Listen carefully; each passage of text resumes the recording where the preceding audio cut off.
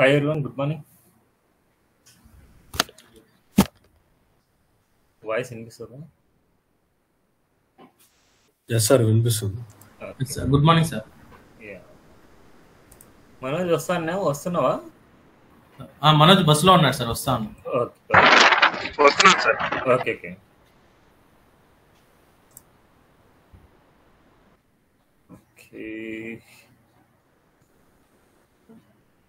మనకు కొన్ని extra topics ఉన్నాయి, అవన్నీ ఫినిష్ చేసుకుందాం ఈరోజు. రేపు ఫార్మ్ వాలిడేషన్, అజాక్స్ కాన్సెప్ట్ రేపు ఫినిష్ చేసుకుందాం.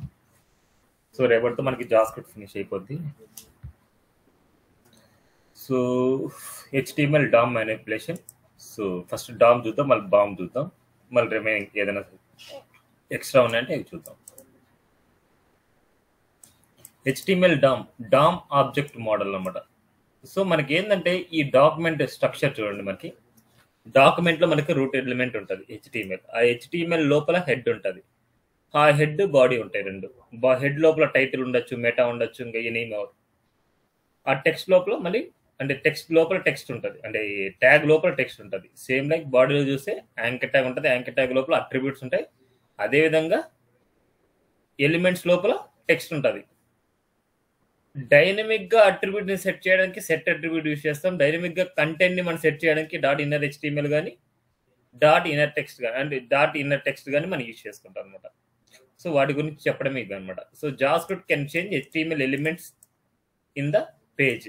JavaScript can change all the HTML attributes in the page. JavaScript can change all the CSS styles in the page. JavaScript can remove existing HTML elements and attributes. JavaScript can add new HTML elements and attributes. JavaScript can react all existing HTML events in the page. So JavaScript can create new HTML events in the page. So even one by one చూద్దాం మనం. You will learn in next chapter how to change the HTML content DOM and change the CSS elements and how to react the HTML DOM event and add. So what is DOM? So in theory anamata mana points. So what is DOM ante just like document object model anamata. Object model and programming interface, the HTML define the HTML elements as objects. So the properties of the HTML elements, the methods to access all HTML methods, HTML elements. So the events are HTML. So the theory points anamata. So one by one manaki practical chuddam. First methods. మనకి example .inner HTML అనేది ఒక method అనమాట. .get element by method అనమాట.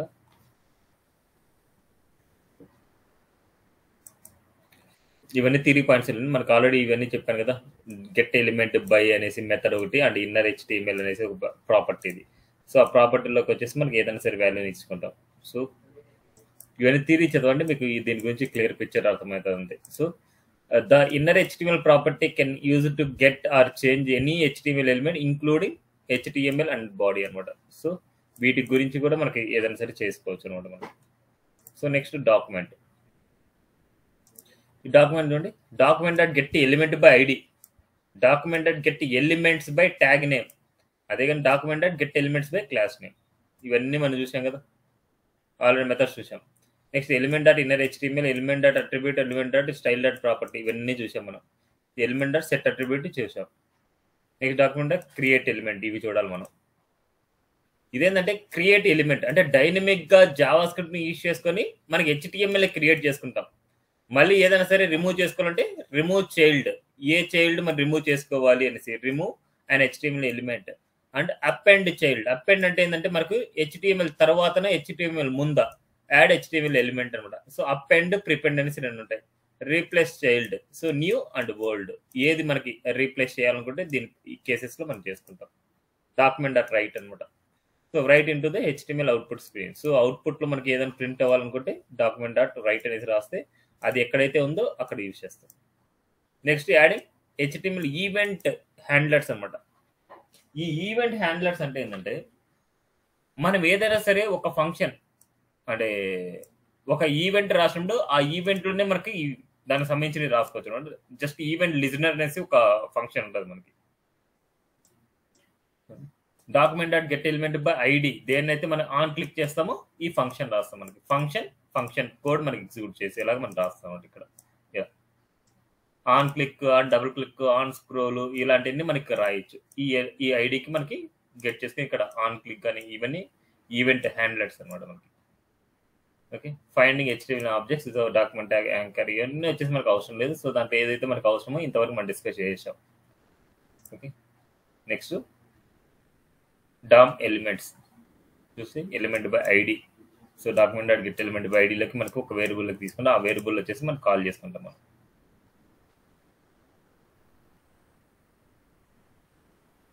ఇవన్నీ మనకి జరిగిన ఇవన్నీ చూడండి మీరు.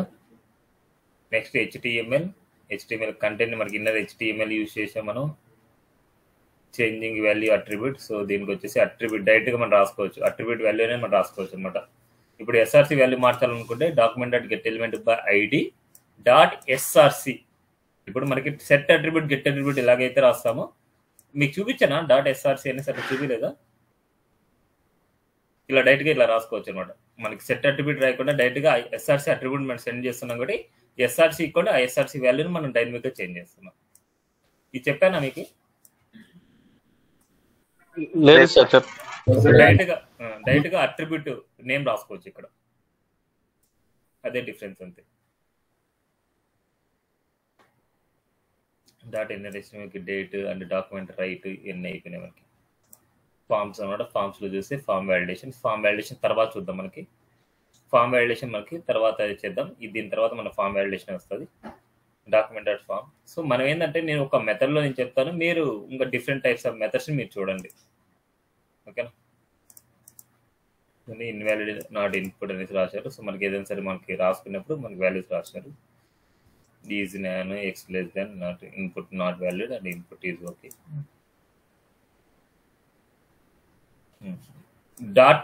డాట్ వాల్యూ అనే ఫంక్షన్ ద్వారా మనం ఏం చేస్తామంటే ఇన్పుట్లో ఉండే వాల్యూని మనం గెట్ చేసుకుంటాం. ఇవన్నీ మనకి ఫామ్ వ్యాలిడేషన్లో క్లియర్గా చెప్తాను, సపరేట్గా నేర్చుకుందాం ఇవన్నీ. సో ఇవన్నీ కన్ఫ్యూజ్ అయితే అవ్వద్దు. అండ్ ఫామ్ వ్యాలిడేషన్ అయితే సపరేట్ నేర్పిస్తాం. మళ్ళీ తర్వాత అది చెప్పిన తర్వాతనే ఈ ఫామ్స్ గురించి మీరు చూడండి, మీకు ఐడియా వస్తుంది. నెక్స్ట్ సిఎస్ఎస్ అన్నమాట. HTML CSS ఫైల్స్ మనకి ఏదైనా సరే చేంజ్ చేసినప్పుడు ఈవెంట్ అంటే ఏదైనా బటన్ క్లిక్ చేసినప్పుడు మనకి ఏదైనా స్టైల్ మారడము ఇవన్నీ మనం ఆల్రెడీ చూసాం. అండ్ యానిమేషన్స్ సేమ్ లైక్ మనకి యానిమేషన్స్ అనేది ఒక వాల్యూస్ రాసుకుంటాం మనం. ఆ వాల్యూస్ వచ్చేసి ఏదైనా బటన్ క్లిక్ చేసినప్పుడు మనకి ఆ వాల్యూస్ రావాలనేసి మనం రాసుకుంటాం అంతే. Clear ID, clear interval.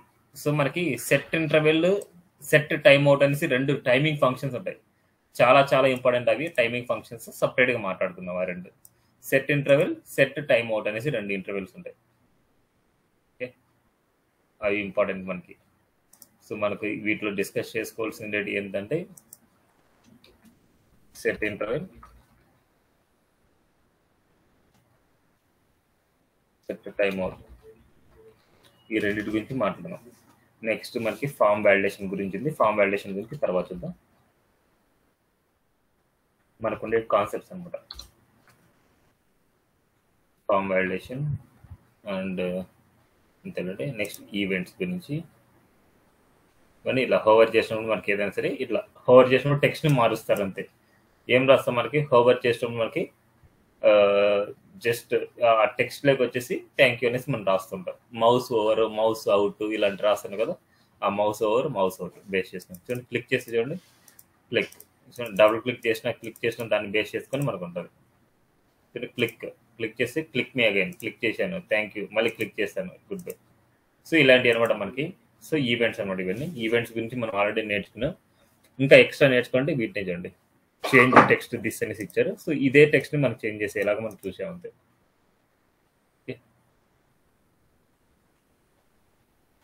Display date, click on unload, cookies on changes, on changes.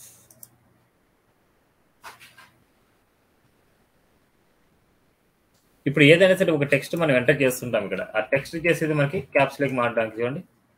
Just on changes అన్నప్పుడు మనకి ఏదైనా సరే మనకి చేంజ్ చేస్తాం. జస్ట్ అవుట్ సైడ్ క్లిక్ చేసాం చూడండి, ఇవన్నీ మనకి అవుట్పుట్లోకి మారిపోతుంది.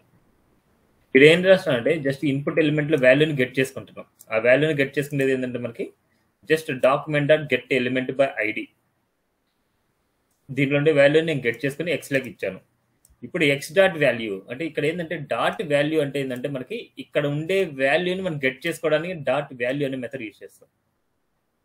ఆ మెథడ్లోకి X dot value dot upper case అనేసి ఇస్తున్నారు.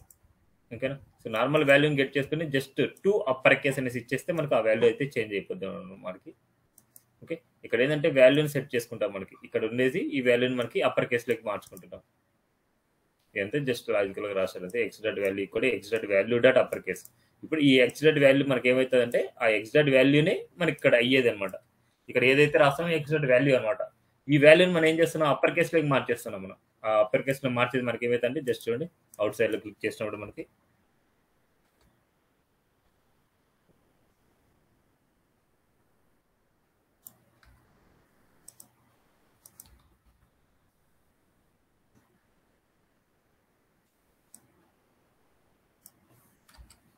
ఓకే, ఇవన్నీ ఒకసారి చూడండి మీరు. నెక్స్ట్ మౌస్ ఓవర్ చూడండి, మౌస్ ఓవర్ ఇవన్నీ చూడాలనుకుంటే రైట్లో మనం ఆల్రెడీ చూడండి ఫంక్షన్ మౌస్ ఓవర్ రాసాం. ఇక్కడ నుంచి వచ్చేసి మనకి తీసుకున్న వాల్యూస్ వచ్చేసి మనకి గెట్ చేసుకుంటాం. మౌస్ అవుట్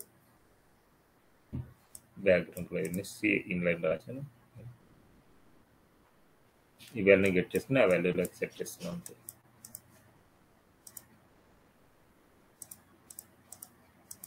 ఓకేనా? ఇవన్నీ మనకు ఆల్రెడీ చేసినవి. అవన్నీ చూస్తే మీకు ఒక ఐడియా వస్తుంది ఈ ఈవెంట్స్ గురించి. ఇంకా దీనికంటే ఇంకా ఎక్కువే చెప్పాము మనం. దీనికంటే ఎక్కువే మనం ప్రాక్టీస్ చేయాలి. ఇవన్నీ డామ్లోకి మనం ఇంతవరకు నేర్చుకునేటన్నీ డామ్లోకి వస్తాయి మనకంటే. HTMLలో ఏదైనా సరే చేంజ్ చేసినా, ఈవెంట్ అప్లై చేసిన, ఫంక్షన్ అప్లై చేసిన అవన్నీ వచ్చేసి ఈ డామ్ కిందకే వస్తాయి. ఇంకా ఎక్స్ట్రా ఏమున్నాయనేసి చెప్తున్నామంటే ఈవెంట్ లిజనర్ నేను చెప్పలేదు అక్కడ. సో ఈ ఈవెంట్ లిజనర్లో మనం ఏం చేస్తామంటే యావిడ్ ఈవెంట్ లిజనర్లో ఈవెంట్ని అండ్ ఆ ఈవెంట్ జరిగినప్పుడు ఏ ఫంక్షన్ ఎగ్జిక్యూట్ అవ్వాలి, ఏం ఎగ్జిక్యూట్ అవ్వాలనేసి ఇక్కడే రాసుకోవచ్చు. మనకి ఏ selector and A event and A function మనకు జరగాలి అనేసి ఇది యాడ్ ఈవెంట్ లిజనర్ అనమాట. ప్రీ డిఫైన్డ్ మెథడ్ అనమాట అది యాడ్ ఈవెంట్ లిజనర్. ఈవెంట్లో ఈ అనే క్యాప్స్ ఉంటుంది, లిజనర్లో ఎల్ అనే క్యాప్స్ ఉంటుంది. యాడ్ ఈవెంట్ లిజనర్ అనమాట మనకి ఇది. సో ఇక్కడ చూస్తే మనకి ఏముందంటే జస్ట్ యాడ్ ఈవెంట్ లిజనర్లో క్లిక్ అనమాట. ప్రీ డిఫైన్డ్ ఇది క్లిక్కి ఒక ఫంక్షన్ రాసాం. ఆ ఫంక్షన్ని డైరెక్ట్గా ఇక్కడైనా రాసుకోవచ్చు, లేదనుకుంటే ఎస్టర్డే లాస్ట్ క్లాస్లో మనకి చెప్పాం ఒక ఫంక్షన్ నేమ్ ఇక్కడ రాసాం. ఫంక్షన్ నేమ్ని సపరేట్గానే మనం కాల్ చేసుకోవచ్చు. ఇక్కడ మనకి ఫంక్షన్ నేమ్కి వచ్చేసి డబుల్ కర్లీ బ్రేసెస్ ఇస్తాం. ఇక్కడ మనం డబుల్ కర్లీ బ్రేసెస్ ఇవ్వకూడదు. ఎప్పుడైతే మనకి క్లిక్ అనేది ఈవెంట్ ఫైర్ అవుతుందో ఆ ఫైర్ అయినప్పుడు ఈ ఫంక్షన్కి కాల్ అవుతుంది. ఈ ఫంక్షన్ కాల్ అయినప్పుడు ఇది కాలింగ్ అవుతుంది. ఇది ప్రింట్ అవుతుంది మన డేట్. చూడండి ఇది ఎక్కడ ప్రింట్ అవుతుంది, డెమో ఫీల్డ్కి. సో బటన్ కింద చూడండి ఇలా యాడ్ ఈవెంట్ లిజనర్లో మనకి ఈవెంట్ అండ్ ఫంక్షన్. ఈ ఫంక్షన్ డైరెక్ట్గా మనం ఇక్కడ రాసుకోవచ్చు కావాలంటే. ఇక డైరెక్ట్గా మనకి ఫంక్షన్ ఇలా డైరెక్ట్గా ఇట్లా రాసేయచ్చు. ఫంక్షన్ నేమ్ రాసుకోకుండా డైరెక్ట్గా ఇలా రాసుకొని ఇవన్నీ మళ్ళీ ఊరికే అనవసరంగా అనుకుంటే ఇలా రాసేయచ్చు. మీరు కన్ఫ్యూజ్ అవ్వకుండా ఉండాలనుకుంటే ఫంక్షన్ డైరెక్ట్గా కాల్ చేస్తుంది. దాని ఫంక్షన్ నేమ్ గానే ఉండదు మనకి. చూడండి ఫంక్షన్ నేమ్ గానే ఉండదు. ఈ క్లిక్ అవుతానే ఈ ఫంక్షన్ కాల్ అయిపోద్ది మనకి. ఈ ఫంక్షన్ కాల్ అయిపోతే మనకి ప్రింట్ అయిపోద్ది. చూడండి చూడండి ఇదే ఫంక్షన్ రైట్ అని ఇచ్చేసండి. ఇక్కడ ఫంక్షన్ కాల్ అయిపోద్ది అంతే మనకి. యారో ఫంక్షన్ అని మీరు రాసుకోవచ్చు కావాలనుకుంటే. సో ఫంక్షన్ తీసేసి ఆ ఫంక్షన్ యారో ఫంక్షన్ ఇచ్చేయండి అంతే, సింపుల్. Arrow function okay. ఇవన్నీ చూడండి వీటి ఎక్స్ప్లెనేషన్ ఇక్కడ ఇచ్చింటారు. Event, function and use capture. So వాటి గురించి మనకు అవసరం లేదు. జస్ట్ మనకు ఫంక్షన్ ఈవెంట్ గురించి ఏంది అనేసి మనం రాసుకోవచ్చు. మన ఫంక్షన్ రాయొచ్చు. చూడండి డైరెక్ట్గా ఇక్కడే రాశారు. చూడండి క్లిక్ అండ్ ఫంక్షన్ రాశారు. ఇక్కడ మన ఫంక్షన్ రాశారు. ఈ ఫంక్షన్ వచ్చేసి మనం ఇక్కడ కాల్ చేసుకోవచ్చు. ఎలా అయినా సరే 2 మెథడ్స్లో 2 ఎగ్జాంపుల్లో ఏదైనా సరే మనం రాసుకోవచ్చు. Add many event listeners same element. చూడండి my function my selector same అదే దానికి మౌస్ ఎంటర్ మౌస్ లీవ్ అన్నీ ఒకే దానికి రాసాం. చూడండి మౌస్ ఓవర్ మౌస్ అవుట్ మన క్లిక్డ్ చూడండి మౌస్ ఓవర్ మౌస్ అవుట్ చూడండి అన్నీ ఒకే దానికి మనం ఇచ్చాం. చూడండి అన్నీ ఒకే దానికి ఇవన్నీ ఇవ్వడం వల్ల మనకి ఈ ఫంక్షన్స్ అన్నీ మనకు కాల్ అవుతున్నాయి. క్లిక్డ్ అనేసి మౌస్ ఓవర్ అనేసి మౌస్ అవుట్ అనేసి ఇలాంటివి మన ఫంక్షన్స్ ఇట్లా 1 by 1. Okay next add event listener window objects. So ఇవన్నీ ఒకసారి చూడండి మీరు, వాటి గురించి మీకు కొద్దిగా ఐడియా వస్తుంది. Okay navigation, dam navigation relationship same. దీని స్ట్రక్చర్ని మనం ఇలా ఇచ్చాము. HTML the route element, HTML as no parent, HTML is the parent of head and body and ఇవన్నీ మనకు తెలియాలి కొద్దిగా. అండ్ మనకు పేరెంట్ ఏంది, చైల్డ్ ఏంది, ఇదంతా. Head has no child and title has no child and has 2 children's body అనేది. So ఇక్కడ ఉండే మనకు కంటెంట్ అనమాట. Okay, head has 1 children, so no children అండి. హెడ్ హ్యాస్ 1 చిల్డ్రన్ అది టైటిల్ అనమాట. టైటిల్ హ్యాస్ నో చిల్డ్రన్స్ అనమాట. సో బాడీ హ్యాస్ 2 చిల్డ్రన్స్ అనమాట. H1 has 1 children. అదేంటంటే మనకి 1 child, dam less and done. Has 1 child, hello world, and H1 and paragraphs are siblings. Parent, child ఇవన్నీ మనం get చేసుకోవడానికి అనమాట. ఒక పేరెంట్లో ఉండే వాల్యూని గెట్ చేసుకోవాలనుకుంటే ఎలాగ.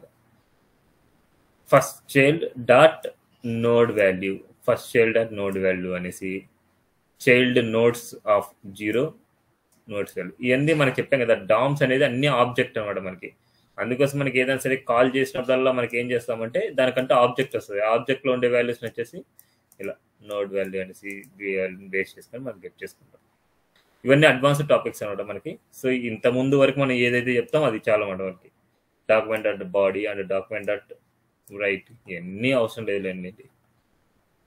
సో ఇవన్నీ అవసరం లేదు, మనకి నోట్స్ ఇంపార్టెంట్. మనకి ఏదైనా సరే ఒక క్రియేటింగ్ HTML ఎలిమెంట్ మనకి క్రియేట్ చేయాలనుకుంటే ఒకటి document dot create element, document dot create element అనమాట. అంటే ఒక ఎలిమెంట్ని క్రియేట్ చేయాలి, డైనమిక్గా ఒక ఎలిమెంట్ని క్రియేట్ చేయాలనుకుంటే డాక్యుమెంట్ డాట్ క్రియేట్ ఎలిమెంట్.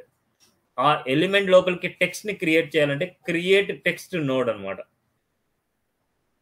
పేరా అనేది ట్యాగ్ అండ్ నోడ్ అనేది టెక్స్ట్ అనమాట. ఈ పేరాగ్రాఫ్కి రావాల్సిన text document dot create text. దానికి వచ్చేసి పేరా dot up and child. Para dot up and child అంటే ఈ పేరాలోకి ఈ కంటెంట్ని నేను ఇస్తున్నాను. అంటే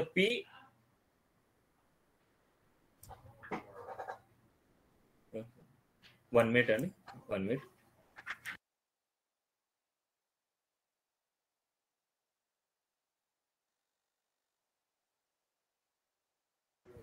సారీ అండి. సో ఇవన్నీ మీరు ప్రాక్టీస్ చేయాల్సిందే అనమాట. సో ఇక్కడ ఏంటంటే ఏదైనా సరే మనకి డైనమిక్గా క్రియేట్ అంటే ఇవన్నీ లేవనుకోండి మనకి. ఇవన్నీ లేకపోతే నేను ఒక పేరాగ్రాఫ్ని క్రియేట్ చేస్తున్నాను. అదేంటి document dot create element. So document dot create text node అనమాట. ఇప్పుడు ఈ రెండు సపరేట్ క్రియేట్ చేసుకొని ఈ పేరాగ్రాఫ్లోకి టెక్స్ట్ని మనకి వెళ్ళాలనుకుంటే up and child of node, అంటే పేరా dot up and child of node అనమాట. అంటే ఈ పేరాగ్రాఫ్లోకి మనకి కంటెంట్ వెళ్ళింటుంది. నెక్స్ట్ మనం ఏం చేస్తామంటే ఈ ఎలిమెంట్లోకి అపెండ్ చేస్తాను. ఇప్పుడు document dot get element by ID div1. ఈ div1ని నేను గెట్ చేసుకుంటున్నాను. గెట్ చేసుకొని ఎలిమెంట్లో పెట్టుకున్నాను. ఇప్పుడు ఈ ఎలిమెంట్లోకి మళ్ళీ అపెండ్ చేస్తున్నాను paragraph.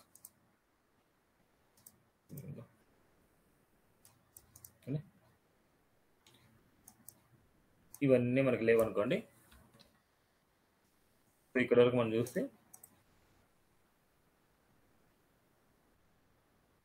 Document dot right, document dot right of పేరా అనేసి ఇస్తాను.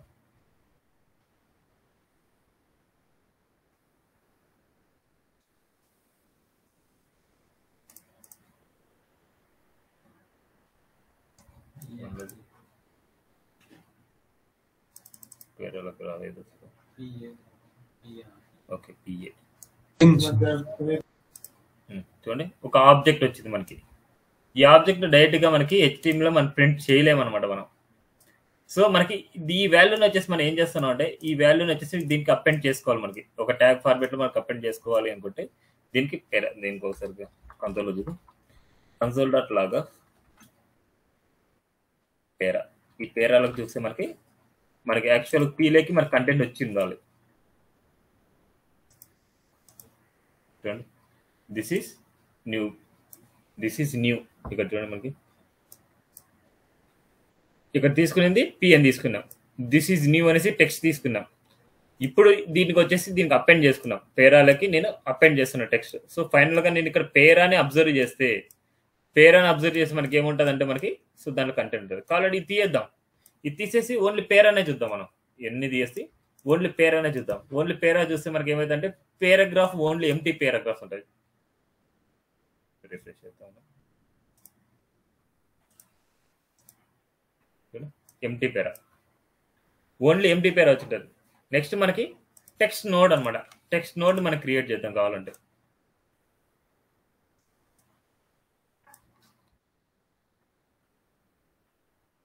ఇక్కడ మనం క్రియేట్ టెక్స్ట్ నోడ్ వచ్చేసి నేను ఇక్కడ పెట్టుకున్నాను. నోడ్ చూసామని చూడండి, this is new only text ఇది. ఇప్పుడు ఈ రెండింటిని మనకు అపెండ్ చేసుకోవాలనుకుంటే పేరా dot up and of node అనేసి అంటాం. ఇది అపెండ్ చేయాలి, పేర్ ఆఫ్ అపెండ్ చేయాలి.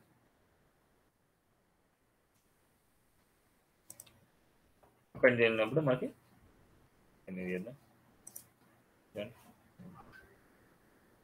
నోడ్ కదా, పేరా మనం చూడాల్సింది. పేరాలకు అపెండ్ చేస్తున్నాం కాబట్టి పేరానే చూడాలి. చూడండి, దిస్ ఈజ్ న్యూ. ఓకే, ఇలా క్లియరా? ఇలా మనకి క్రియేట్ చేసుకుని మనకి HTMLకి అపెండ్ కూడా చేసుకోవాలి. మనకి HTMLకి అపెండ్ చేసుకుంటేనే మనకి HTML ప్రింట్ అవుతుంది, లేకపోతే మనకి ప్రింట్ అవుతుంది. ఇంకా యాజ్ యూజువల్ మనకి HTML ప్రింట్ అయిన తర్వాత మనకి నార్మల్గా మనం చేసుకుంటాం. ఎలాగైతే ఎలిమెంట్ని గెట్ చేసుకుంటామో ఆ ఎలిమెంట్లకి మనకి ఏదైతే మనకి ఇన్సర్ట్ చేసుకుంటామో అదంతా నార్మల్గా చేస్తాం అన్నమాట మనం. Removing HTML elements. So HTML ఏంటండి, ఎలిమెంట్ డాట్ రిమూవ్ అనే మెథడ్ అనమాట. ఎలిమెంట్ డాట్ రిమూవ్ అనే మెథడ్ ద్వారా మనకి ఏం చేస్తామంటే ఎలిమెంట్స్ రిమూవ్ చేసుకోవచ్చు. ఇప్పుడు చూడండి, మనకి ఇక్కడ ఏమంటున్నాం, ఎలిమెంట్ డాట్ రిమూవ్, ఏ దాన్ని అయితే ఉందో ఆ ఎలిమెంట్ వాల్యూని మనం రిమూవ్ చేస్తున్నాం. రిమూవ్ మెథడ్ దేన్ని చేస్తాం, మనకి P1ని రిమూవ్ చేయాలనుకుంటున్నాం. జస్ట్ నేను దీన్ని క్లిక్ చేసినండి, రిమూవ్. జస్ట్ ఏదైనా ఎలిమెంట్ని రిమూవ్ చేసుకోవాలంటే ఎలిమెంట్ని రిమూవ్ చేసుకోవచ్చు మనకి. ఓకే, ఇవన్నీ ఈజీగానే ఉంటాయి. ఇవన్నీ 1 by 1 చేసే కొద్దీ మనకు ప్రాక్టీస్ ఉండాలన్నమాట మనకి. నెక్స్ట్ కలెక్షన్స్ ఉంది. So what is collections? So tag names, collection length అవసరం లేదు. సో మనకి క్లాస్ నేమ్స్, ట్యాగ్ నేమ్స్ అనేసి మనకి ఒక ఆబ్జెక్ట్ టైప్లో ఉంటుంది. ఆ ఆబ్జెక్ట్ టైప్లో మనకు వచ్చినప్పుడు అది. సో ఇక్కడ నుండి ఎలిమెంట్స్ బై ట్యాగ్ నేమ్ అనమాట. ఎలిమెంట్స్ బై ట్యాగ్ నేమ్ అంటే మనకు ఆబ్జెక్ట్ లెవెల్లో ఉంటుంది. దీన్ని వచ్చేసి 0 కానీ 1 కానీ 2 కానీ ఇట్లా పెట్టుకొని ఇండెక్స్ నెంబర్తో మనం ప్రింట్ చేసుకోవచ్చు. అదేది node list, dam node list, node length. ఇదంతా థియరిటికల్ పాయింట్స్ మెయిన్ ఎక్కువగా ఉంటాయి. సో వీటిలో వచ్చేసి మెయిన్ వచ్చేసి ఈవెంట్ లిజనర్. చూడండి, కొత్తగా టాపిక్ వచ్చేసి ఈవెంట్ లిజనర్ అండ్ నోడ్స్ని క్రియేట్ చేయడం. డైనమిక్గా నోడ్ని ఎలా క్రియేట్ చేస్తాం అంటే క్రియేట్ టెక్స్ట్ అంటే క్రియేట్ నోడ్ అనమాట. అదే కనుక టెక్స్ట్ అంటే క్రియేట్ టెక్స్ట్ నోడ్ అనమాట. దాన్ని ఏదైనా సరే ఏదైనా పారాగ్రాఫ్లకు కానీ ఏదైనా బాడీలకు కానీ మనకి చేసుకోవాలనుకుంటే మళ్ళీ తర్వాత మనకి దానికి అప్ అండ్ చైల్డ్ ఆఫ్ అనేసి మనకి ఇచ్చుకుంటాం. ఓకే, ఇది నార్మల్గా మనకి డామ్ గురించి అనమాట. మనకి ఎక్కువ నేర్చుకునే కాన్సెప్ట్ ఈ రెండే, event listener and nodes. Okay, next balm అనమాట, బ్రౌజర్ ఆబ్జెక్ట్ మోడల్. అంటే బ్రౌజర్తో మనం ఏమేమి యాక్టివిటీస్ చేస్తాము, బ్రౌజర్లో మనకి ఏమేమి తెలుసుకుంటాం అనేసి ఇవన్నీ మెథడ్. బ్రౌజర్ ఆబ్జెక్ట్ మోడల్ అనమాట.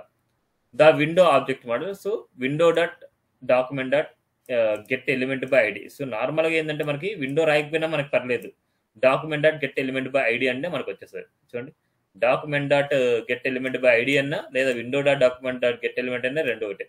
విండో సైజెస్ అనమాట. విండో సైజెస్ మనకి ఏదైనా తెలుసుకుంటే విండో డాట్ ఇన్నర్ హైట్ అనే ఫంక్షన్ యూజ్ చేస్తాం అంతే.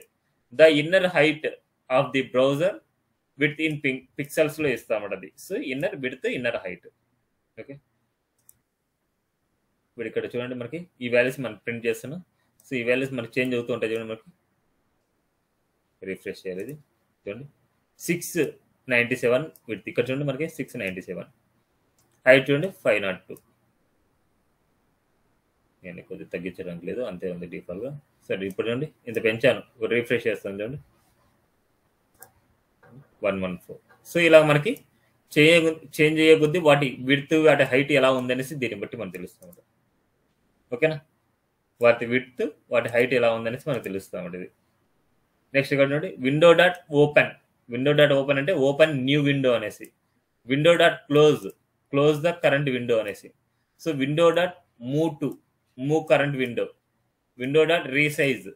So resize the current window. So ఇవన్నీ ఫంక్షన్స్ మనం యూజ్ చేస్తున్నామంటే అది otherwise window methods. Other window methods.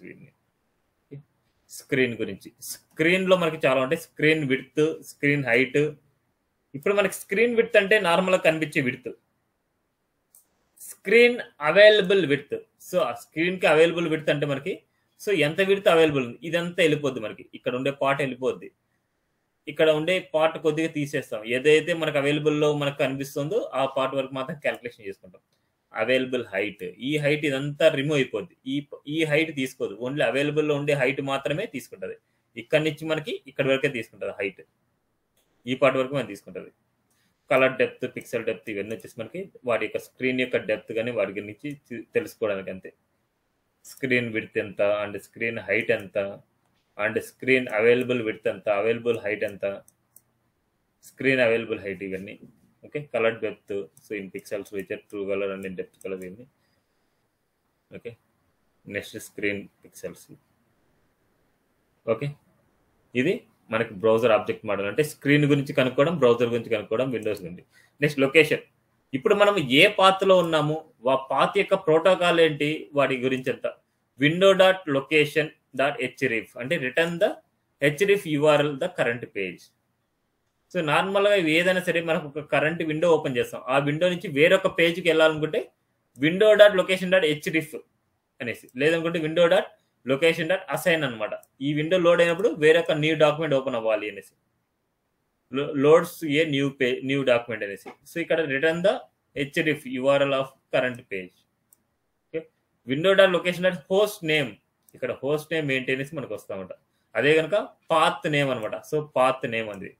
అదేవిధంగా మనకి ప్రోటోకాల్ వచ్చేసి హెచ్టిటిపి కానీ హెచ్టిటిపిఎస్ కానీ ఉంటుంది. మనకి ఇక్కడ లాక్ ఉందంటే అది హెచ్టిటిపిఎస్ అనమాట. అదే లాక్ కాకుండా నార్మల్గా ఉందనుకుంటే దట్ ఈస్ హెచ్టిటిపి. హెచ్టిటిపికి మనకి ఇది లాక్ ఉండదు, కొద్దిగా సెక్యూర్గా ఉండాలి అని నాట్ సెక్యూర్ అనేసి ఇక్కడ టెక్స్ట్ పడుతుంది మనకి. సో టెక్స్ట్ పడితే లాక్ పడిందంటే దట్ ఈస్ హెచ్టిటిపిఎస్ అనమాట మనకి. ఓకే, ఇవన్నీ ఎగ్జాంపుల్స్ అన్ని ఇక్కడ ఉన్నాయి. ఇవన్నీ మ్యాండేటరీగా ప్రాక్టీస్ చేయాలి మనకు కంపల్సరీ. Okay, next history. వీటి గురించి హిస్టరీలో అండి, హిస్టరీ మనకి ఏదైనా సరే హిస్టరీ మనకు బ్రౌజర్ హిస్టరీ ఉంటుంది కదా, బ్రౌజర్ ఆబ్జెక్ట్ మాల్ కదా. బ్రౌజర్ హిస్టరీ కావాలంటే history dot back, history dot forward. Back history కావాలంటే same the checking the back in the history. అదేవిధంగా forward history, checking the history back. Okay, back forward history, back forward అని మనకి history గురించి అనమాట, మన browser history గురించి. Next navigator. మనకు page నుంచి ఇంకో పేజ్ నావిగేట్ చేసుకుంటే navigator dot up and name, up and code and platform. ఇవన్నీ కొత్త వెళ్ళండి ఇవన్నీ. ఓకే, ఇవన్నీ అవసరం లేదు. కావాలంటే పాపప్ ఇంపార్టెంట్ అనమాట. అలర్ట్ బాక్స్ కావాలనుకుంటే విండో డాట్ అలర్ట్ అనేసి ఇస్తాం. మనకి అలర్ట్ అనేసి డైరెక్ట్గా ఇవ్వచ్చు, లేకపోతే విండో డాట్ అలర్ట్ ఇవ్వచ్చు. కానీ కొన్నింటిలో మీకు ఒక అలర్ట్ వచ్చినప్పుడు దాంట్లో ఎస్ఆర్ నో క్వశ్చన్స్ కూడా ఉంటుంది. ఆర్ యూ కన్ఫామ్ అనేసి ఎస్ఆర్ నో గానే ఉంటుంది అనమాట. సో అలాంటివి కూడా కన్ఫామ్ బాక్స్ అనమాట, CONFIRM. సో ఇలా ఉంది అనుకుంటే మీరు ఏదైనా సరే ఎస్ అనేది ఇప్పుడు చూడండి, జస్ట్ ఓకే కొడితే ఇలా ప్రెస్ ఓకే. సో ఓకే అని క్లిక్ చేస్తే మూవ్ చేస్తుంది, లేదు నో అని క్లిక్ చేస్తే క్యాన్సిల్ చేస్తుంది. క్యాన్సిల్ చేస్తే యువర్ క్యాన్సల్డ్. సో ఇలాగ మనకి ఏదైనా సరే ఒక కన్ఫర్మేషన్ కావాలనుకుంటే కన్ఫామ్ అనే మెథడ్ యూజ్ చేస్తాం. కన్ఫామ్ అనమాట. కన్ఫామ్ అనే మెథడ్ యూజ్ చేస్తే మనకు వచ్చే మెసేజ్ వచ్చేసి ఇలా ఉంటుంది మనకి. Okay, next promote box. So window dot some text and default text. So person enter your name. So your name కానీ ఇది ఏదైనా సరే ఇన్పుట్ బాక్స్ కానీ ఏదైనా సరే ఇక్కడ పెట్టుకోవచ్చు మనం. ఆ ఇన్పుట్ బాక్స్లో ఉండే వాల్యూని మళ్ళీ గెట్ చేసుకొని అలాంటి ఆ విధంగా చేసుకొని ఇలా వ్యాలిడేషన్ చేసుకోవచ్చు మనకి. Okay, line break. ఇలా లైన్ బ్రేక్ చేసుకుంటే స్లాష్ అని ఇస్తే మనకి లైన్ బ్రేక్ వస్తుంది కదా. మనకి ఇంత ముందు రాలే కదా స్లాష్ అని ఇచ్చినప్పుడు. ఇక్కడ చూడండి మనకి hello how are you. So slash N అనేసి మనం ఇచ్చామంటే కోడింగ్లో మనకి లైన్ బ్రేక్ అవుతుంది ఇక్కడ. Okay, next timing function. So ఇక్కడ చెప్పాను కదా నేను, టైమింగ్ ఫంక్షన్స్లో 2 intervals important. Set timeout, set interval. Set టైమ్అవుట్స్ అంటే execute A function after waiting A specific number of milli seconds. ఇక్కడ ఇచ్చేది మిల్లీ సెకండ్స్ మనం ఇక్కడ ఇచ్చే ఫంక్షన్. సో ఎగ్జిక్యూట్ ఏ ఫంక్షన్ ఆఫ్టర్ వెయిటింగ్ ఏ స్పెసిఫైడ్ నెంబర్. సో ఇది అయిన తర్వాత మనకి ఈ మిల్లీ సెకండ్స్ అయిన తర్వాతనే ఇది ఎగ్జిక్యూట్ అవుతుంది. ఓకే, ఇది ఎగ్జిక్యూట్ అయ్యేది ఎప్పుడంటే ఇది అయిపోయిన తర్వాత. సెట్ ఇంటర్వెల్ అంటే ఏంటంటే ఇక్కడ ఎన్ని సెకండ్స్ అయితే ఇస్తామో అన్ని సెకండ్స్ కి కాల్ అవుతూనే ఉంటారు, రిపీటింగ్ అవుతూనే ఉంటుంది. Same as set time out, but repeats the execution of the function continuously. Okay, so వాటికి ఎగ్జాంపుల్ చూద్దాం. సెట్ టైమ్ అవుట్ చాలా చాలా ఇంపార్టెంట్ మనకి. Set time out, set interval అనేసి చాలా చాలా ఇంపార్టెంట్ అన్నమాట. మనకి రెగ్యులర్ గా యూస్ చేసేది ఇవే యూస్ చేస్తుంటారు మనకు టైమింగ్ ఫంక్షన్స్ లో మనకి. సో సెట్ టైమ్ అవుట్ చూద్దాం ఒకసారి. ఇక్కడ చూడండి మనకి just set time out function రాస్తాం, మిల్లీ సెకండ్స్ రాస్తాం. Function milli seconds. సో నేను ఏం రాస్తానండి ఇక్కడ ఏం చేస్తున్నాం అంటే ఒక బటన్ ని క్లిక్ చేసాం. ఒక బటన్ ని క్లిక్ చేసినప్పుడు మనకి ఏమైతే అంటే సెట్ టైమ్ అవుట్ అనే ఫంక్షన్ ఇచ్చారు. ఈ ఫంక్షన్ వచ్చేసి 3000 మిల్లీ సెకండ్స్. 3000 మిల్లీ సెకండ్స్ అంటే నథింగ్ బట్ 3 సెకండ్స్ అనమాట. ఈ 3 సెకండ్స్ కి మనం ఈ ఫంక్షన్ కాల్ అవుతుంది మనకి. 3 సెకండ్స్ కి ఈ ఫంక్షన్ కాల్ అవుతుంది మనకి, గుర్తుపెట్టుకోండి. సెట్ టైమ్ అవుట్ అంటే మనకి ఇక్కడ ఏమి ఇస్తున్నా అంటే ఆన్ క్లిక్ లో సెట్ టైమ్ అవుట్ అనే ఫంక్షన్ ఇస్తున్నా. ఈ సెట్ టైమ్ అవుట్ లో మనకి ఒక ఫంక్షన్ తీసుకున్నాను. ఆ ఫంక్షన్ ని ఇక్కడ డిక్లేర్ చేశాను. ఈ డిక్లేర్ చేసిన దాంట్లో మనకి ఈ ఆన్సర్ ఎప్పుడు వస్తుంది అంటే, ఈ ఫంక్షన్ ఎప్పుడు కాల్ అవుతుంది అంటే 3 సెకండ్స్ తర్వాత మనకు కాల్ అవుతుంది. సో చూడండి ట్రైగా. సో ఒకసారి క్లిక్ చేశాను, మనకి 3 సెకండ్స్ చూడండి హలో అనేసి 3 సెకండ్స్ కి. సో క్లిక్ చేసిన 3 సెకండ్స్ కి వస్తుంది మనకి. అంటే ఈ టైమింగ్ అయిపోయిన తర్వాత సెట్ టైమ్ అవుట్ అనమాట. అదేవిధంగా మనకి ఇక్కడ డాక్యుమెంట్ రైట్ రాస్తాం. డాక్యుమెంట్ రైట్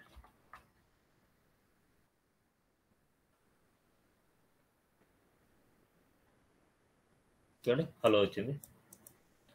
డాక్యుమెంట్ రైట్ రాస్తే మనకి ఏంటంటే ప్రాబ్లం, ఒక ఫంక్షన్ లో డాక్యుమెంట్ రైట్ ఎగ్జిక్యూట్ అవుతుందంటే already HTML existing content remove అయిపోద్ది. అందుకోసం ఎప్పుడైనా సరే విత్ ఇన్ ది ఫంక్షన్ లో డాక్యుమెంట్ రైట్ అనేది యూజ్ చేసుకోవద్దండి. డాక్యుమెంట్ రైట్ రాస్తే మనకి ఏమవుతుంది అంటే, మనకి ఆల్రెడీ ఎగ్జిస్టింగ్ మన HTML ఆల్రెడీ ఎగ్జిస్టింగ్ ఉండే కంటెంట్ అంతా రిమూవ్ అయిపోయి ఇక్కడ ఉండే వాల్యూని ఇక్కడ అవుట్పుట్ లో ప్రింట్ అవుతుంది. చూడండి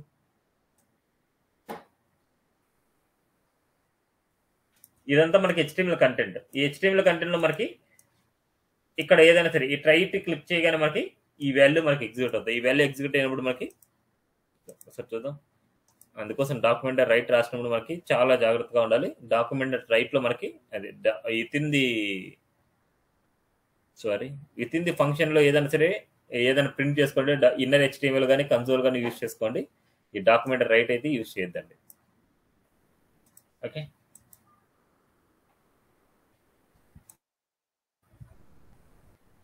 clear time of. So on click clear time out time out time out పదం చూసాం. అంటే సెట్ ఇంటర్వెల్ అనే ఫంక్షన్ చూద్దాం. సెట్ ఇంటర్వెల్ లో మనము ఆల్రెడీ మీకు 2 లోకల్ టైమ్ స్ట్రింగ్ అంటే ఏంటంటే ఓన్లీ టైమే వస్తాం మనకి. ఓన్లీ టైమే మనం గెట్ చేసుకోవచ్చు. అంతకుముందు మనం ఏం చేసామంటే ఈ టైమింగ్ లేకపోతే మనకి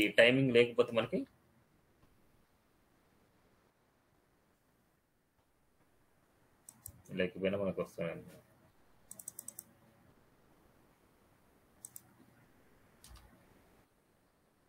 2 సెకండ్స్ ఒకసారి మనకు కాల్ అవ్వాలి. 59 1 3 ఇట్లా 2 సెకండ్స్ ఒకసారి మనకు కాల్ అవుతుంది అన్నమాట. ఇది మనకి సెట్ ఇంటర్వెల్ అంటే కంటిన్యూస్ గా మనకి రిపీటెడ్ గా వస్తుంటది. మనకి కంటిన్యూస్ గా రిపీటెడ్ గా వచ్చినప్పుడు మనకి ఎన్ని సెకండ్స్ కి ఒకసారి రావాలి, ఇది అనమాట టైమింగ్. ఎన్ని సెకండ్స్ కి రావాలి అండ్ ఏది ఎగ్జిక్యూట్ అవ్వాలి అనేసి టైమింగ్ అనమాట. ఓకే క్లియర్ అది. So set interval set time out రెండు క్లియర్. సెట్ టైమ్ అవుట్ అనేది ఏంటంటే ఆ టైం అయిపోగానే మనకి ఎగ్జిక్యూట్ అవుతుంది. Set interval interview point of questions లో ఈ 2 క్వశ్చన్స్ చాలా ఇంపార్టెంట్. అంటే చాలా మంది అడిగే క్వశ్చన్స్ ఇవే అనమాట. జావాస్క్రిప్ట్ లో కంపల్సరీ వీటి మీద క్వశ్చన్ అయితే ఉంటుంది టెక్నికల్ గా. Next how to stop execution. So clear interval అంతే. Window dot clear interval and timer variable. Okay ఇవన్నీ చూడండి ఒకసారి.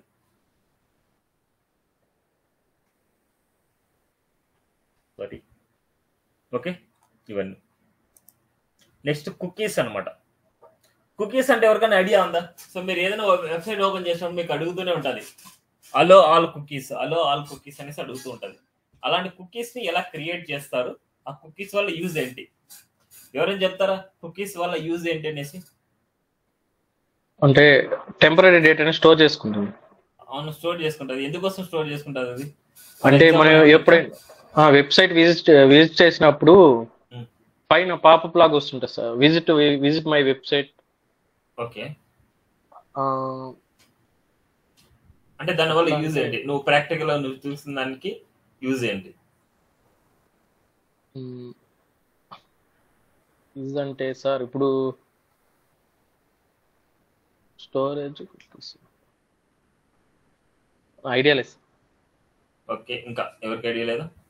సో ఎక్కడైనా సరే కొన్ని వెబ్సైట్స్ లో మీరు ఓపెన్ చేసి మీకు నచ్చిన ప్రోడక్ట్ ని ఓపెన్ చేసి చూస్తూ ఉంటారు, లైక్ ఫ్లిప్కార్ట్ కానీ అమెజాన్ కానీ. అదే ప్రోడక్ట్ మీరు యూట్యూబ్ కానీ లేదా అదర్ వెబ్సైట్స్ ఏదైనా ఓపెన్ చేసినప్పుడు అదే ప్రోడక్ట్ ని మీకు యాడ్ రూపంలో చూపిస్తూ ఉంటాడు అక్కడే. అవన్నీ దేని వల్ల అంటే కుకీస్ వల్లే అనమాట. ఆ కుకీస్ వల్ల ఏమవుతుందంటే మీ పర్సనల్ ఇన్ఫర్మేషన్ కానీ మీరు సర్చింగ్ లో ఉండే మీరు దేనికోసం సెర్చ్ చేస్తున్నా అనేసి ఆ డేటాని వాళ్ళు డౌన్లోడ్ చేసుకుంటారు. వాళ్ళు డౌన్లోడ్ చేసుకుని మీకు ఏదైతే రిలేటెడ్ గా మీరు ఏదైతే ఇంట్రెస్ట్ గా ఉందో దానికి సంబంధించినది మీ స్క్రీన్ లో మీకు కనిపించేలాగా చేస్తారు. ఓకే, అందుకే కుకీస్ యూజ్ చేస్తూ ఉంటారు. And cookies, what are cookies are data and storing the small text files on your computer. Okay, when a web service has sent a web page to browser. So ఇవన్నీ ఏంటంటే మనకి theoretical points అనమాట. ఇవన్నీ చూడండి.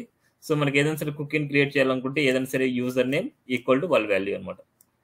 So create కుకీకి వచ్చేసి చూడండి, document dot cookie అనే method use చేస్తాం. ఇక్కడ వచ్చేసి మన కుకీలో వచ్చేసి user name equal to John D అనేది రాస్తాం. సో ఇక్కడ మల్టిపుల్ వాల్యూస్ రాసుకుంటే ఇలాగ ఎక్స్పైర్ చేసి రాసుకుంటే ఎక్స్పైర్ maximum 2 days type అనమాట. By default the clock was deleted when the browser is closed. ఓకేనా. నెక్స్ట్ read a cookies అనమాట. So document dot cookies, so ఎక్స్తో delete cookies అనమాట. Document dot cookies and user name ఇవన్నీ రాసుకుంటాం. మనకి నార్మల్గా ఈ cookies ఎక్కడ ఉంటాయంటే బ్రౌజర్లో జస్ట్ ఇక్కడ గూగుల్ క్రోమ్ అయితే ఈ 3 డాట్స్లోకి వెళ్ళిపోండి, సెట్టింగ్స్లోకి వెళ్ళిపోండి. ఇక్కడికి వెళ్తే మీకు ప్రైవసీ అండ్ సెక్యూరిటీ ఉంటుంది. ప్రైవసీ అండ్ సెక్యూరిటీలోకి వెళ్ళిన తర్వాత క్లియర్ బ్రౌజింగ్ ప్రైవసీ, ఇక్కడ చూడండి cookies and other side data.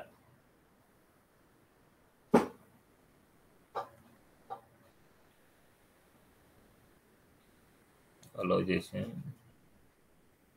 Show అనేసి ఉంటుంది. సిఎల్ డేటా చూడండి, సిఆల్ కుకీస్ డేటా. ఈ కుకీస్ ఎప్పుడు రిమూవ్ చేసుకోవద్దండి, ఎందుకంటే కొన్ని మీరు వెబ్సైట్స్ లో కొన్ని స్టోర్ చేసుకుంటారు పాస్వర్డ్స్ అన్ని. ఆ పాస్వర్డ్స్ అన్ని ఇక్కడే స్టోర్ అయింటాయి మనకి. ఓకేనా. సో కొన్ని ఇక్కడే అవుతాయి. సో అందుకోసం పొరపాటున ఎప్పుడైనా సరే వీటిని అయితే క్లీన్ చేసుకోవద్దండి.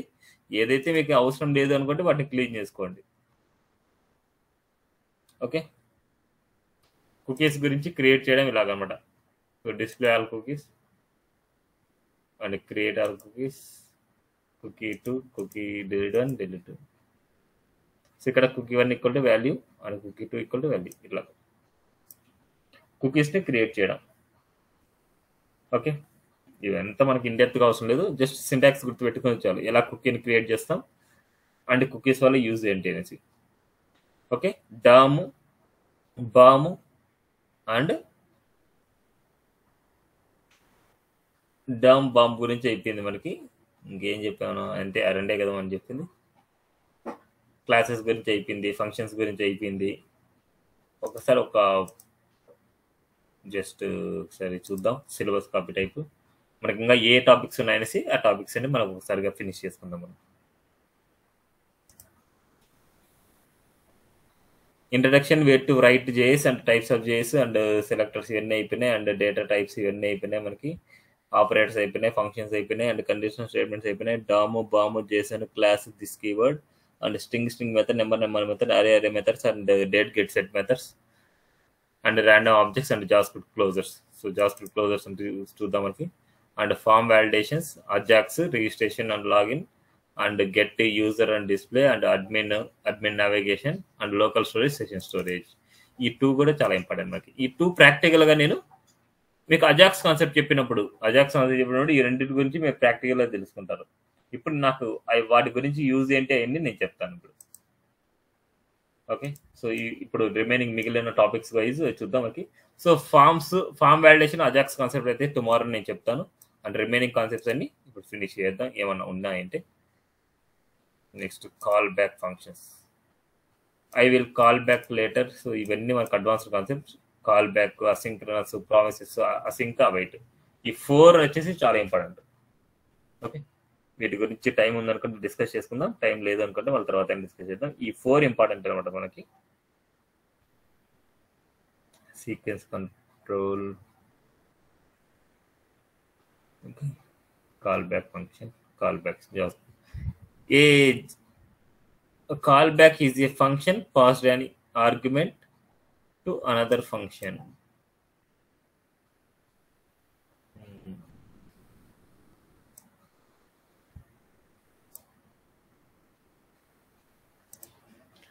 Display, calculate, callback. ఇవన్నీ తర్వాత మాట్లాడదాంలేండి, మనం ఇవన్నీ సపరేట్గా మాట్లాడదాం. ఈ ఫోర్ కొద్దిగా ఇంపార్టెంట్ అనమాట మనకి. ఇంకోటి స్ప్రెడ్ ఆపరేటర్ అనేసి ఒకటి ఉంది, వాటి గురించి కొంచెం చూద్దాం. స్ప్రెడ్ ఆపరేటర్ ఇప్పుడు ఎక్కువగా యూజ్ చేస్తున్నారు మనకి. స్ప్రెడ్ ఆపరేటర్ని జేఎస్ఎన్ గురించి చూడండి. ఇవన్నీ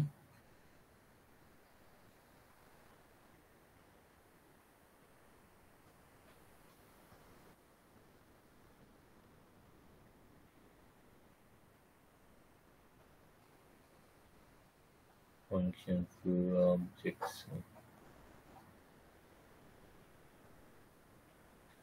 this keyword style is best.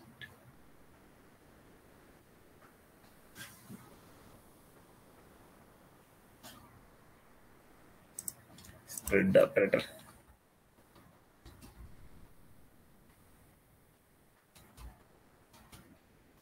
చాలా ఇంపార్టెంట్ అనమాట స్ప్రెడ్ ఆపరేటర్ అనేసి. ఇట్లా 3 డాట్స్ ఉంటాయి మనకి. స్ప్రెడ్ ఆపరేటర్కి 3 డాట్స్ ఉంటాయి మనకి. ఇక్కడ ఏంటంటే మన దగ్గర 2 అరేస్ ఉంటాయి మన దగ్గర. 2 అరేస్ ఉన్నప్పుడు ఒక అరేని వచ్చేసి మనకి ఇంకో అరేలోకి మిక్సింగ్ చేసినప్పుడు మనకి స్ప్రెడ్ ఆపరేటర్ యూజ్ చేస్తాం మనం. 1 minute. ఇక్కడ ఉన్నాయి చూడండి.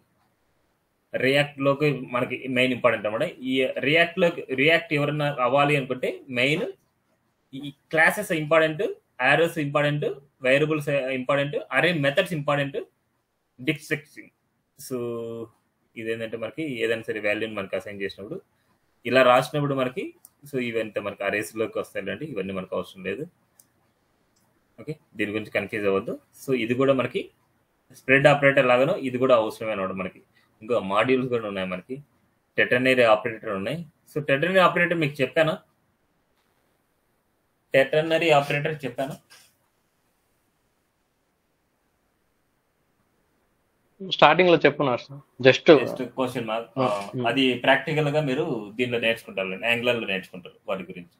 జస్ట్ కండిషన్ ఉంటుంది, క్వశ్చన్ మార్క్ ఉంటుంది, 2 స్టేట్మెంట్స్ ఉంటాయి. ఫస్ట్ స్టేట్మెంట్ ఎగ్జిక్యూట్ అవ్వాలంటే కండిషన్ ట్రూ అవ్వాలి. సెకండ్ స్టేట్మెంట్ ఎగ్జిక్యూట్ అవ్వాలనుకుంటే కండిషన్ ఫాల్స్ అయితే సెకండ్ స్టేట్మెంట్ ఎగ్జిక్యూట్ అవుతుంది. ఓకే, అవన్నీ ప్రాక్టికల్ మనం చూద్దాం. సో ఫస్ట్ స్ప్రెడ్ ఆపరేటర్ గురించి చూద్దాం. స్ప్రెడ్ ఆపరేటర్ మనకి ఏంటంటే 2 అరేస్ ఉన్నాయి మనకి. 2 అరేస్ ఉన్నాయి. మనకి కంకాటినేషన్ చేయాలి అనేసి అనుకుంటే అలాగే మనకి 3 డాట్స్ ఇచ్చేసుకొని అరే నేమ్ ఇస్తాం అంతే. 3 డాట్స్ ఇచ్చేసుకొని అరే నేమ్ ఇస్తాం. ఇలా 3 డాట్స్ చూడండి మనకి సెకండ్ అరే. ఇలా 3 డాట్స్ ఇచ్చేసుకొని అరేస్ ఇలా ఇస్తాం. అదే 3 డాట్స్ ఇచ్చేసుకొని ఇలా ఇస్తాం. ఓకే, వాటిని మిక్సింగ్ చూడండి. కంకాటినేషన్ వచ్చేసి స్ప్రెడ్ ఆపరేటర్ ద్వారా మనకి 3 డాట్స్ ఇచ్చేసుకొని ఈ అరే నేమ్ అండ్ 3 డాట్స్ ఇచ్చేసుకొని ఈ అరే నేమ్. అంతగా కావాలంటే ఇక్కడ చూడండి మనకి కామా ఇచ్చేసుకొని మనకి 20, 30, 50. సో ఈ 20, 30, 50 కంటే ముందు మనకి ఈ 1 అనేది మనకి యాడ్ అవ్వాలి. చూడండి 1, 2, 3, 20, 30, 50.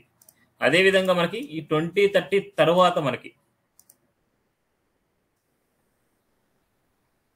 20, 30 తర్వాత నాకు యాడ్ అవ్వాలనుకుంటే తర్వాత మీరు ఈ ఆపరేటర్ 20, 30, 50 తర్వాతనే మనకి స్ప్రెడ్ ఆపరేటర్ వర్క్ అవుతుంది. Clear? Spread operator అంతేనమాట. So spread operator ఏంటంటే కంకాటినేషన్ లాగా అనమాట. 3 డాట్స్ ఉంటాయి మనకి, ఆ వేరియబుల్ నేమ్ ఉంటుంది. సో మనకి ఎక్కడ కావాలంటే అక్కడ మిక్సింగ్ చేసుకోవచ్చు మనకి. That is spread operator. So వీటి గురించి చాలా ఎగ్జాంపుల్స్ ఉన్నాయి. ఆ ఎగ్జాంపుల్స్ అయితే ప్రాక్టీస్ చేయండి. నెక్స్ట్ మాడ్యూల్స్ అనేసి ఉన్నాయి మనకి. మాడ్యూల్స్ ఇంపోర్ట్, ఎక్స్పోర్ట్ చాలా చాలా ఇంపార్టెంట్ మనకి మాడ్యూల్స్ అనేది. సో అవి ఎక్కడెక్కడ యూజ్ చేస్తాం, ఎందుకోసం యూజ్ చేస్తాం, ఎలా యూజ్ చేస్తాం అని ఒకసారి చూద్దాం మనం. మాడ్యూల్స్ మనకి టెటర్నరీ ఆపరేటర్. సో మాడ్యూల్స్ జస్ట్ ఒక బ్రీఫ్గా చెప్తాను. వీటి గురించి ఇన్ డెప్త్గా మళ్ళీ యాంగులర్లో నేర్చుకుంటారు. మనకి ఏంటి, మనకి ఎలా రాయాలి ఏంటి అనేసి అంతే. ఇక్కడ ఏంటంటే export constant name equal to Jessie అనేసి ఇచ్చారు. Export const age equal to 40 అనేసి ఇచ్చారు. ఇదేంటంటే person.js లో ఇవన్నీ వాల్యూస్ రాశాం. person.js లో ఈ వాల్యూస్ రాశాం. అదేవిధంగా person.js లో ఇలా అయినా రాయొచ్చు అండ్ ఇలా అయినా రాయొచ్చు. ఎక్స్పోర్ట్ అనేసి ఉండాలి మనకి. ఎక్స్పోర్ట్ అంటే ఏంటంటే మనకి ఈ పేజ్ నుంచి నేను ఎక్స్పోర్ట్ చేస్తున్నా, వేరే ఒక పేజీలోకి మీరు ఇంపోర్ట్ చేసుకోండి అనేసి ఇది జస్ట్ బ్రీఫ్గా మనకి. ఎక్స్పోర్ట్ అంటే ఒక పేజ్ నుంచి ఎక్స్పోర్ట్ చేస్తున్నారు. అదేంటి person.js అనే పేజ్ నుంచి ఇలా 2 ఫైల్స్ని మీరు ఎక్స్పోర్ట్ చేస్తున్నారు. ఆ 2 ఫైల్స్ని ఎక్స్పోర్ట్ చేసినప్పుడు మనకి వేరొక ఫైల్లో యూజ్ చేసుకోవాలనుకుంటే అక్కడ ఇంపోర్ట్ చేసుకోవాలి మనం. ఇక్కడ చూడండి, ఎక్స్పోర్ట్ నేమ్ కామా ఏజ్ అనేసి ఇట్లా 2 వేరియబుల్స్ని ఒకేలాగా ఇవ్వాలనుకుంటే డబుల్ కర్లీ బ్రేసెస్. అదే కనుక ఒక సింగిల్ వాల్యూస్ రాసుకోవాలంటే ఇక్కడ ఎక్స్పోర్ట్ అని రాసుకోవచ్చు మనకి. ఓకే, ఇప్పుడు ఇలా మెసేజ్.js లో మనకి కాన్స్టెంట్ నేమ్ ఇలాగే డైరెక్ట్గా రాసాం. ఎక్స్పోర్ట్ డిఫాల్ట్, సో డిఫాల్ట్ కూడా మనం యూజ్ చేస్తూ ఉంటాం. So default export just grade another file named as మెసేజ్.js user demonstration default export and you can default export in file. Okay, ఇలా అయినా ఇవ్వచ్చు. మనకి ఒక ఫంక్షన్ ఉంటుంది, ఫంక్షన్ లోకి వచ్చేసి ఎక్స్పోర్ట్ డిఫాల్ట్ మెసేజ్ ఫంక్షన్ని మనకి చేసినప్పుడు డిఫాల్ట్ ఇస్తున్నాం. నార్మల్గా వేరియబుల్ మోర్ దాన్ వేరియబుల్స్ ఉన్నప్పుడు మనకి ఎక్స్పోర్ట్ ఇట్లా ఆబ్జెక్ట్ ఫార్మాట్ ఇస్తున్నాం. అదే కనుక ఇక్కడ ఒకటి సింగిల్ వాల్యూ ఉన్నప్పుడు ఎక్స్పోర్ట్ అని మనం ఇచ్చుకుంటున్నాం. ఓకే, ఇప్పుడు మనకి ఎక్స్పోర్ట్ చేసాం ఒక పేజ్ నుంచి, మనకు ఒక పేజ్లో మనకి ఎక్స్పోర్ట్ చేసాం. ఇదే చూద్దాం, మనకి మెసేజ్.json నేను ఎక్స్పోర్ట్ చేశాను. సో ఇవన్నీ మళ్ళీ నోట్స్ పంపించట్లేదు, మీరు అంతా W3 స్కూల్స్లో చూడండి. ఎందుకంటే ఇంకా నోట్స్ ఉండేది మానేయండి, ఎందుకంటే నోట్స్ మీరు డిపెండ్ అవ్వకుండా మీ ఓన్గా ఏదైనా టాపిక్ ఇచ్చామనుకుంటే ఆ టాపిక్ని బేస్ చేసుకొని ప్రాక్టీస్ చేసేలాగా చూడండి. మళ్ళీ యాంగులర్ నుంచి మళ్ళీ నోట్స్ ఇస్తాను. మనకి jQueryలో నోట్స్ వస్తుంది అండ్ టుమారో చెప్పే కాన్సెప్ట్ లో నోట్స్ ఉంటుంది. Ajax concept and form validation రెండిట్లో మనకి నోట్స్ ఉంటుంది. మళ్ళీ అజాక్స్ అండ్ ఫామ్ వాలిడేషన్ లో ఒక చిన్న టాస్క్ కూడా చేస్తాను. ఆ టాస్క్ ని బట్టి మీకు అర్థమవుతుంది.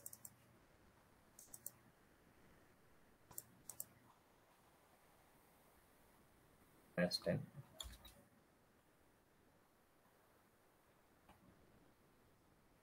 వచ్చేసి data.js అనేసి ఇస్తున్నాం. ఈ జేఎస్ లో మనం ఏం చేస్తున్నామంటే ఒక మెసేజ్ అని ఒక ఫంక్షన్ తీసుకుని ఆ ఫంక్షన్ లోకి వచ్చేసి constant name age return name plus age వచ్చేసి ఇక్కడ తీసుకున్నాం. ఒక ఫంక్షన్ రాసుకుని ఫంక్షన్ తర్వాత మనకి డిఫాల్ట్ ఎక్స్ప్లోర్ రాసుకున్నాం. ఇప్పుడు నేనేం చేస్తున్నా అంటే ఈ వాల్యూస్ ని వేరొక దాంట్లో యూజ్ చేసుకోవాలనుకుంటున్నా. ఎన్ని అయిపోయినాయి, సెట్ ఇంటర్వెల్ ఎన్ని అయిపోయినాయి అండ్ వేరొక పేజ్లో మనం రాసుకున్నాం.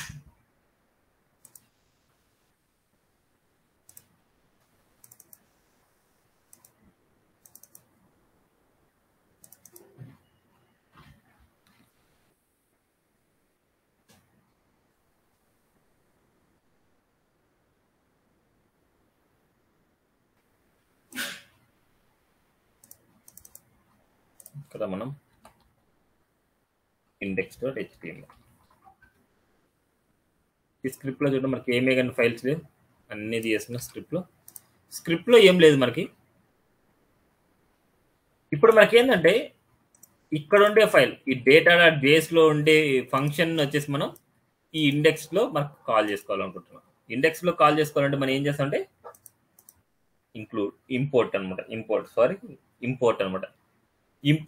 You can import modules in the file in 2 ways based on if they named export the default and need export must be discussion and using curly brackets default exports or not. Okay, so ఇక్కడ వచ్చేసి మనకి import message చూడండి. ఇక్కడ నేను import చేసుకుంటున్నా అంటే ఇక్కడ ఉండే వాల్యూని నేను ఇక్కడ ఎక్స్పోర్ట్ చేయాలి. మస్ట్ అండ్ షుడ్ గా ఇక్కడ ఎక్స్పోర్ట్ చేస్తేనే వేరే పేర్లు మీరు ఇంపోర్ట్ చేసుకోవాలి. ఇంపోర్ట్ మెసేజ్ ఫ్రమ్ మెసేజ్.js ఇప్పుడు నేను దీనిలో వచ్చేసి మనకి ఆ మెసేజ్ లో యూజ్ చేసిన కంటెంట్ ని నేను ఇక్కడ యూజ్ చేసుకుంటాను. సో ఇక్కడ చూడండి మనకి డాక్యుమెంట్.getElement మెసేజ్ ని నేను రాస్తాను. డెమోలోకి వచ్చేసి నేను మెసేజ్ని ప్రింట్ చేయాలనుకుంటే ఇప్పుడు చూడండి మనకి ఇక్కడ ఏం డేటా లేదు. ఒకసారి చూద్దాం అవుట్పుట్ వచ్చిందా లేదా. ఇది మనకు ప్రింట్ అవ్వలేదు. డేటా కదా ఇక్కడ ఉంది, data.js డేటా అని పెట్టాను నేను. data.js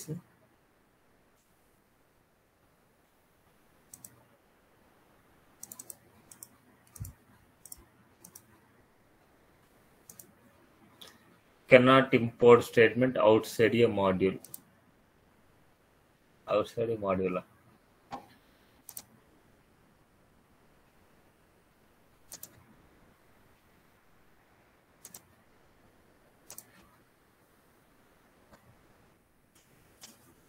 Import message from message.js.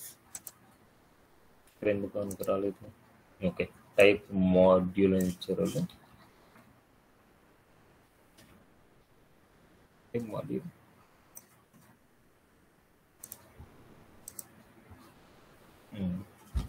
file resolve the modules beside data.js relevant reference must start with either slash or dot slash or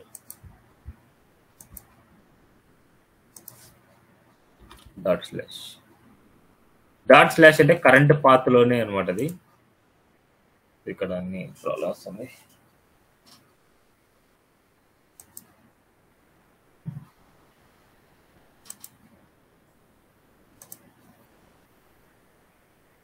నార్మల్గా ఎగ్జాంపుల్ చూడండి. ఇక్కడ ఏదైనా సరే మనకి జావాస్క్రిప్ట్ లో రాసిన ఏదైనా మెథడ్ అవ్వచ్చు అండ్ ఏదైనా వేరియబుల్ అవ్వచ్చు, దేనైనా సరే మనకి ఎక్స్పోర్ట్ డిఫాల్ట్ తో మనకి వేరియబుల్ అయితే వేరియబుల్ ఆర్ మెథడ్ అయితే మెథడ్ ఇట్లా బేస్ చేసుకొని మనకి ఇట్లా ఎక్స్పోర్ట్ చేసుకోవచ్చు. ఇక్కడ ఎక్స్పోర్ట్ చేసిన వాల్యూస్ ని ఎక్కడో దగ్గర ఇంపోర్ట్ చేసుకోవాలంటే ఆ ఇంపోర్ట్ చేసుకునేది ఇంపోర్ట్ మెసేజ్. ఇక్కడ చూడండి మెసేజ్ మనకి ఇక్కడ.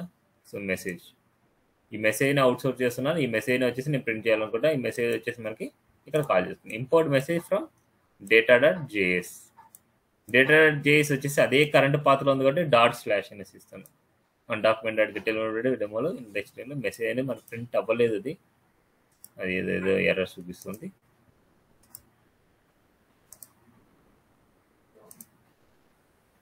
Access the script index from origin null has been blocked by cross policy cross origin support. Sorry. So ఈ ఇంపోర్ట్ అవుట్పుట్ వచ్చేసి మనకి ఓన్లీ లైవ్ లోనే వర్క్ అవుతాయి. సర్వర్లో ఏదైనా సరే సర్వర్లోనే వర్క్ అవుతాయి. సో లోకల్లో అయితే వర్క్ అవ్వవు అనమాట ఇవి. ఓకే, ఈ పాయింట్ చెప్పడం మర్చిపోయాను. సో మనకి ఇక్కడ ఏదైనా సరే పాయింట్ ఇచ్చింటారు చూడండి. So default and export and import 2 ways and based on created default export. ఈ మాడ్యూల్స్ అనేది మనకి లోకల్ హోస్ట్ లో కానీ లేదనుకుంటే లైవ్ సర్వర్ లో మాత్రమే వర్క్ అవుతాయి. గుర్తుపెట్టుకుని ఈ పాయింట్ మర్చిపోవద్దండి. ఇక్కడ ఏదన్నా సరే థియరిటికల్ పాయింట్ ఉంటుంది మనకి, దాన్ని బట్టి మనం నేర్చుకోవచ్చు. ఓకే, నెక్స్ట్ ఇది కూడా ఇంపార్టెంట్,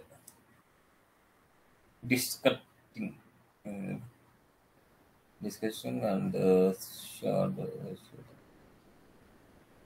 సో నార్మల్గా ఇక్కడ చూసే ఉంటారు మీరు.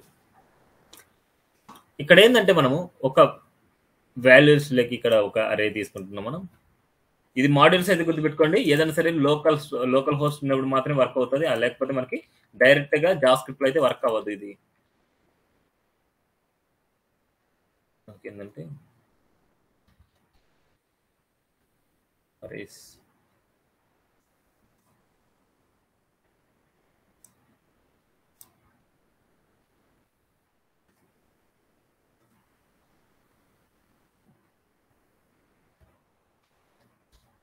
ఇది కొద్దిగా ఇంపార్టెంట్ అనమాట మనకి.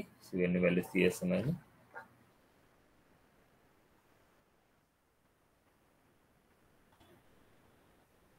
ఇక్కడ మనం ఒక అరే తీసుకుంటున్నాం.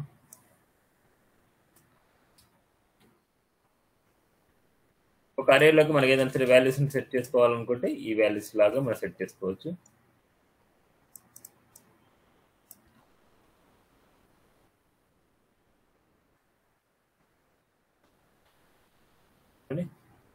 కార్లో వెహికల్ ఆఫ్ జీరో, ఏదైనా సరే వెహికల్ ఆఫ్ జీరో ఉందనుకుంటే ఆ వాల్యూని వచ్చేసి మనకి దీనికి చేసుకోవచ్చు. అదే ఇంకా ఫస్ట్ వాల్యూ వచ్చేసి దాని వాల్యూని ఇక్కడ వేరే వాల్యూకి కన్వర్ట్ చేసుకోవచ్చు. అదే విధంగా ఇక్కడ ఇలా ఉండే వాల్యూస్ని ఇక్కడ మనకి యూజ్ చేసుకుంటున్నాం. ఎంత ఓల్డ్ మెథడ్ అనమాట మనకి. సో ఇలాగా మనకి ఎవ్రీ టైం మనకి 3 వాల్యూస్ తీసుకోవడం, ఈ వాల్యూస్ యూజ్ చేసుకొని మనకి అవుట్పుట్ చూడడం, ఇవన్నీ మనకి కొద్ది కష్టంగా అనిపించేది. సో దీన్ని ఎలా ఇచ్చారంటే చూడండి, car, truck, SUV. Car, truck, ఎస్యూవిని మనం ఏం చేస్తామంటే ఈ వెహికల్స్ ప్లేస్ లో పెట్టేస్తాం. మనం చూద్దాం సార్. ఇది ఇప్పుడు న్యూ మెథడ్ ఏంటంటే మనకి ఇలా రాసేది.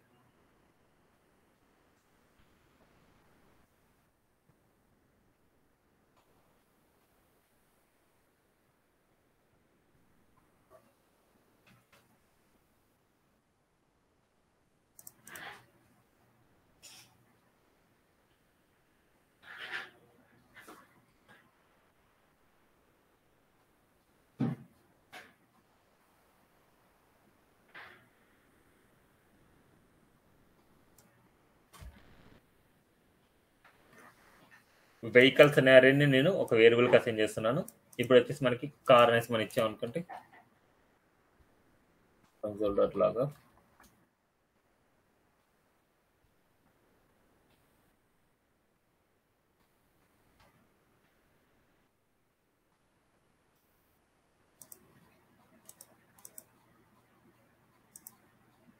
identify vehicles are already declared. Vehicles are already declared అండి.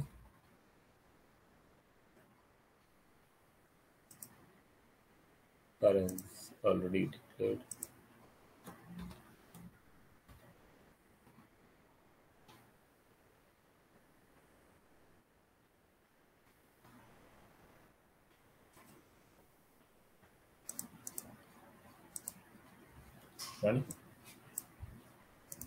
మనకేంటి ఇప్పుడు చూడండి, డైరెక్ట్ గా నీకు కార్ అనే సిచ్యుయేషన్ కార్ వచ్చేస్తుంది. అదే కన్నా ట్రక్ ఇస్తాను, ట్రక్ వచ్చేస్తాను మనకి. జస్ట్ మనకి ఇంత ముందు చేసింది చూడండి, ఇది చూడండి. అదే విధంగా మనం ఏం చేస్తానంటే ఎస్యూవి చేస్తాను. ఇప్పుడు ఏంటంటే ఒక అరేని ఒక వాల్యూనే తీసుకుని ఇక్కడ రివర్స్ లో చేస్తున్నా. ఈ వాల్యూస్ ప్లేస్ లో మనం ఏంటంటే కార్ కానీ ట్రక్ కానీ ఎస్యూవి కానీ నేను ఇస్తున్నాను. ఏ వాల్యూ కావాలంటే ఆ వాల్యూని మనం రాసుకోవచ్చు. వెహికల్స్ ఆఫ్ 0 కానీ వెహికల్స్ ఆఫ్ 1 కానీ వెహికల్స్ ఆఫ్ 2 అలా ఇవ్వకుండా ఇప్పుడు ఒక అరేలో ఉండే వాల్యూస్ నేను ఇంకొక వాల్యూస్, ఇవన్నీ మన యూజర్ డిఫైన్ నేమ్స్ అనమాట ఇవి. సో మనకి ఏదైనా సరే ఇక్కడ యూజర్ డిఫైన్ నేమ్ తీసుకొచ్చి దాన్ని కాల్ చేసుకోవాలంటే ఇలా కాల్ చేసుకోవచ్చు. ఒరిజినల్ అరే ఇది. ఆ అరేని వాల్యూస్ నేను ఏం చేస్తానంటే ఈ వాల్యూకి వచ్చేసి ఇలా వాల్యూస్ తీసుకుంటాం. లెఫ్ట్ సైడ్ లో వాల్యూ తీసుకుంటాం. లెఫ్ట్ సైడ్ వాల్యూ తీసుకొని ఈ వాల్యూస్ వచ్చేసి మనకి గెట్ చేస్తాం. ఓకే, ఇది ఒక థియరిటికల్ పాయింట్స్ చదవాలనుకుంటే ఇక్కడ థియరిటికల్ పాయింట్స్ అయితే ఇక్కడ చూడండి ఒకసారి.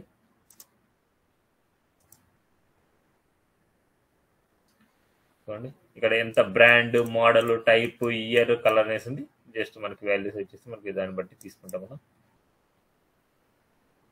ఓకే, సో ఇవి మనకి ES6 లో కొన్ని ఇంపార్టెంట్, ఇంకా కొన్ని ఇంపార్టెంట్ ఉన్నాయి. మనకి ఇంత ముందు మనకి చెప్పినవి అసింక్రనస్ లో ఎలా చేస్తారు, సింక్రనస్ లో ఎలా చేస్తారు, ఇవన్నీ అసింక్, ప్రామిసెస్, అసింక్రనస్, కాల్వే ఫంక్షన్. ఈ 4 ఇంపార్టెంట్. ఈ 4 వచ్చేసి నెక్స్ట్ క్లాస్ లో డిస్కస్ చేద్దాం. ఓకేనా, ఈ 4 నెక్స్ట్ క్లాస్ లో, and form validation next class లో. అంతవరకు ఇప్పటి వరకు చేసినవి నేను W3 స్కూల్స్ లో చెప్తూ వెళ్ళాను కాబట్టి మీరైతే ప్రాక్టీస్ చేసుకోండి. ప్రాక్టీస్ చేసిన తర్వాతనే నెక్స్ట్ ఈజీ అనమాట. నెక్స్ట్ మీకు అర్థమైపోద్ది ఈజీగానే. ఓకే, వీలైతే మనకి రేపు కొద్దిగా ఎక్స్ట్రా టైం అయినా కేటాయించుకొని మనం ఫినిష్ చేసుకుందాం జావాస్క్రిప్ట్ అనేది. ఓకే, మళ్ళీ jQuery వచ్చేసి 1 క్లాస్ లో ఫినిష్ అయిపోద్ది. 1 క్లాస్ jQuery అనేది. సో టుమారో జావాస్క్రిప్ట్ ఫినిష్ చేసుకుందాం. jQuery వచ్చేసి ఒక క్లాస్ అనమాట మనకి.